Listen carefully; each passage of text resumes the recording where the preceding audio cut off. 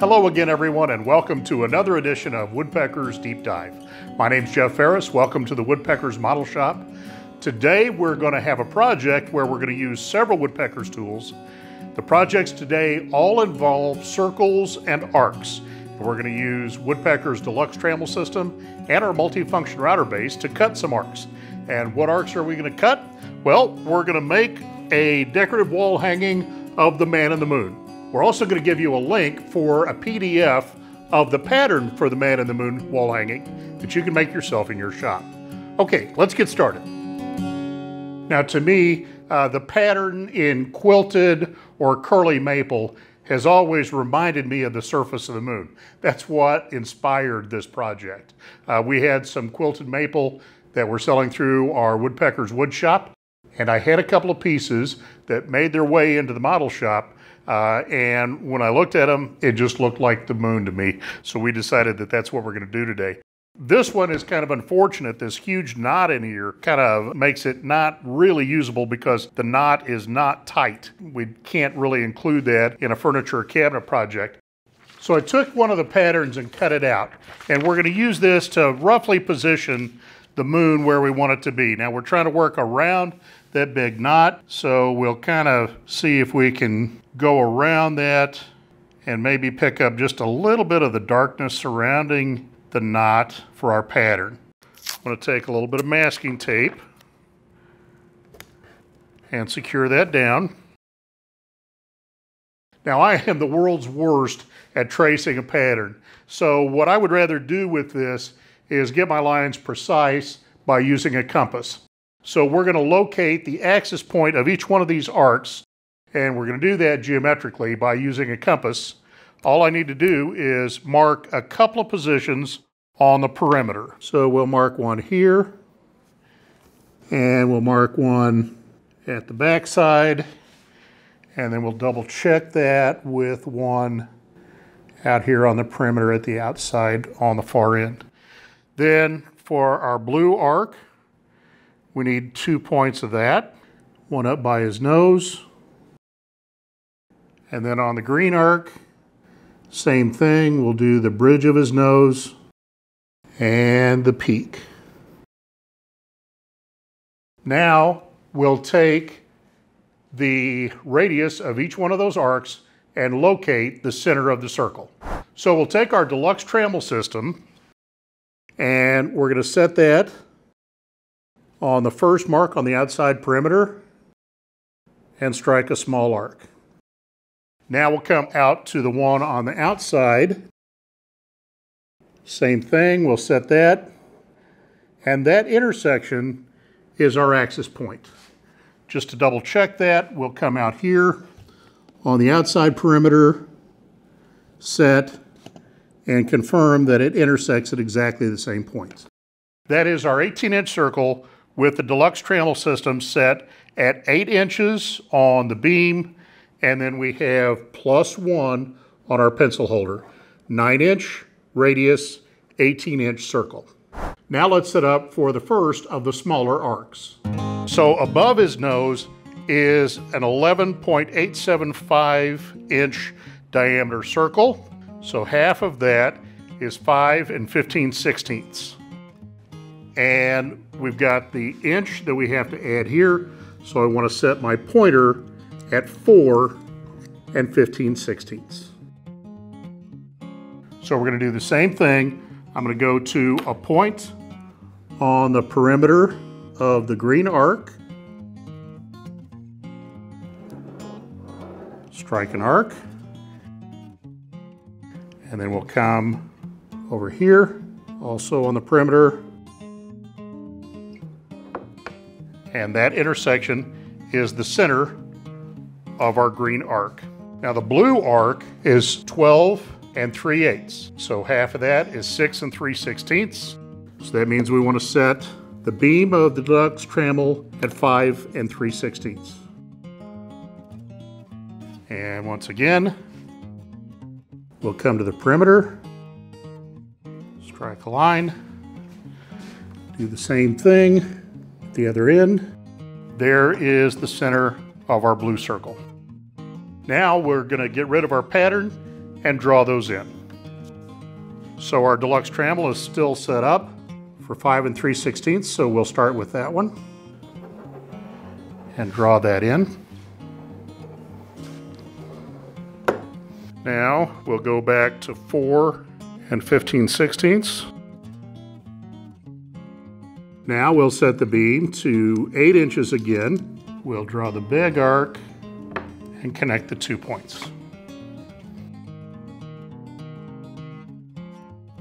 Now I've got to come in here, put my pattern back in place, and we have to kind of pencil in his nose.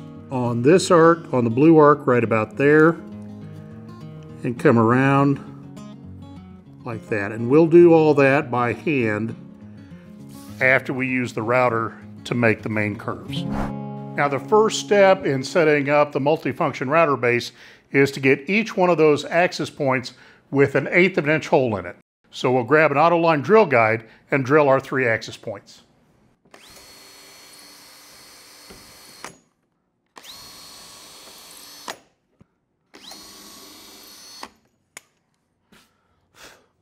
Now the hardest one of these to drill is the lower arc below his nose, because it has to stop right at the bottom of his nose. So we'll do the hardest one first.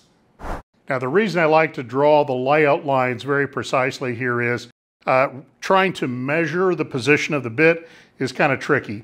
So what I'm going to do here is, with the rotation pin of the multifunction router base in the hole, I'm going to adjust the router until it's right at my cut line. So the router bit is right at the end of his nose where I want it to stop. To make sure that I stop exactly on that point with all 3 of my passes, I'm going to set up a stop that will limit the MFRB at that point.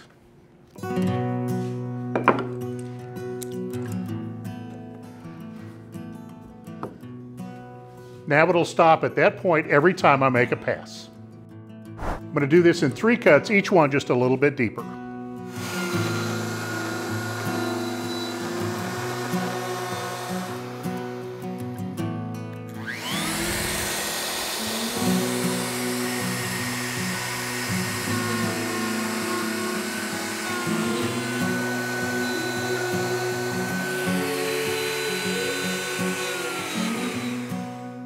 When we did the first deep dive on the multifunction router base, I was doing some arcs, and when I was cutting them, I was cutting all the way through the material.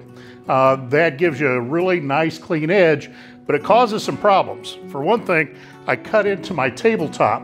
That wasn't a big deal on that particular project because it was an old MFT top that was due for replacement anyway. But now on my brand new miter saw station, I don't want to cut my top. So I want to show you a little trick that actually is safer and better.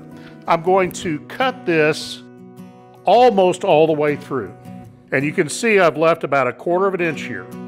We're going to take this cut and cut that last 1/4 of an inch out with the bandsaw. Then we're going to go to the router table with a flush trim bit and clean up the bandsaw edge. It'll be a perfect fit. Everything will stay together while it's on the cutting table. It's safer, cleaner, and better, and you don't cut into your table. So the other small arc intersects the axis point for the big circle. So we got to cut the big circle first.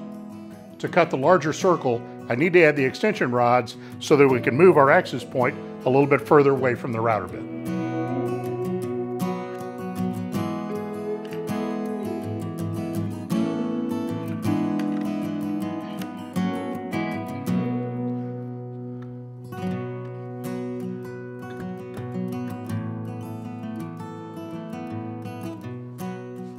Okay, the extension is installed.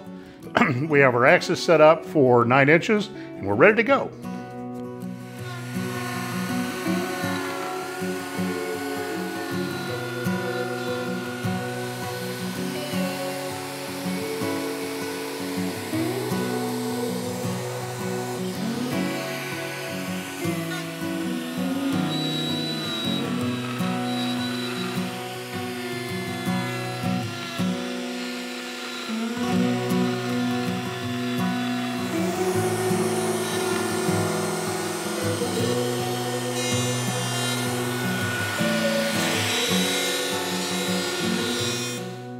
Okay, now we're ready to set up and do our third and final arc.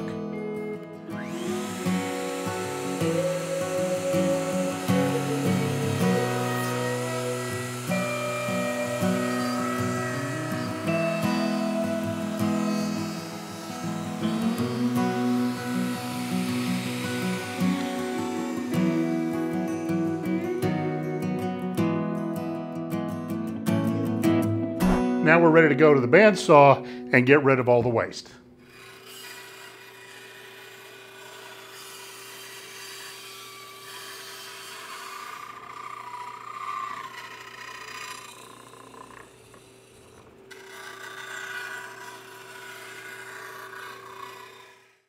Now we'll go to the router table and take off that last little edge using a flush trim to follow our routed line.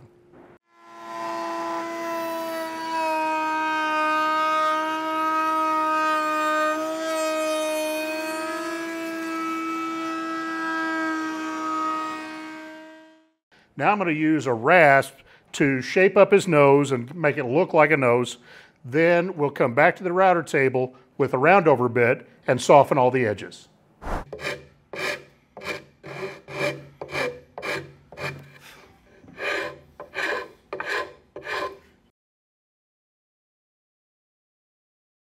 So I cleaned up his nose so that it looks like a nose. I also came out here on the points. Those are really kind of sharp where the two circles intersect. So I softened those a little bit. Now we're ready to round over.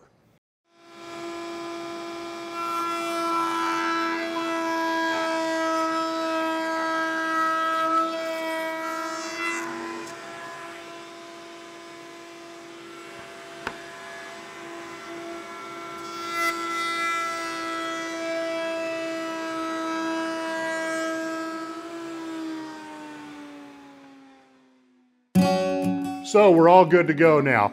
Just a little sanding, some finish, and whether or not we put an eye on it, that's entirely up to you. There's one in the pattern. You can do it like I did on this one with just a little bit of light stain, rub it out really good, and you get just the hint of an eye, or you can do it with acrylic paint and get a real strong eye. Or you can go with the other side of the moon and not have any eye at all. It's entirely up to you. The pattern, it's there on the pattern for you. This is available as a PDF download, and it's free. Just download it from the website. There's a link down below in the description. Now, if you haven't subscribed to our channel yet, I'd ask you to do that and also hit the notification bell. That way you'll know about every one of our videos right when they come out. And if you'd like to know more about any of the tools that we use today, the work holding system, the Deluxe Trammel System, the multifunction router base, there are links for all of those down below in the description, and the first deep dive video on the multifunction router base, there's a link for that right over here. Hope you enjoyed the show today. If you did, give us a thumbs up, and we'll see you next time on Woodpeckers Deep Dive.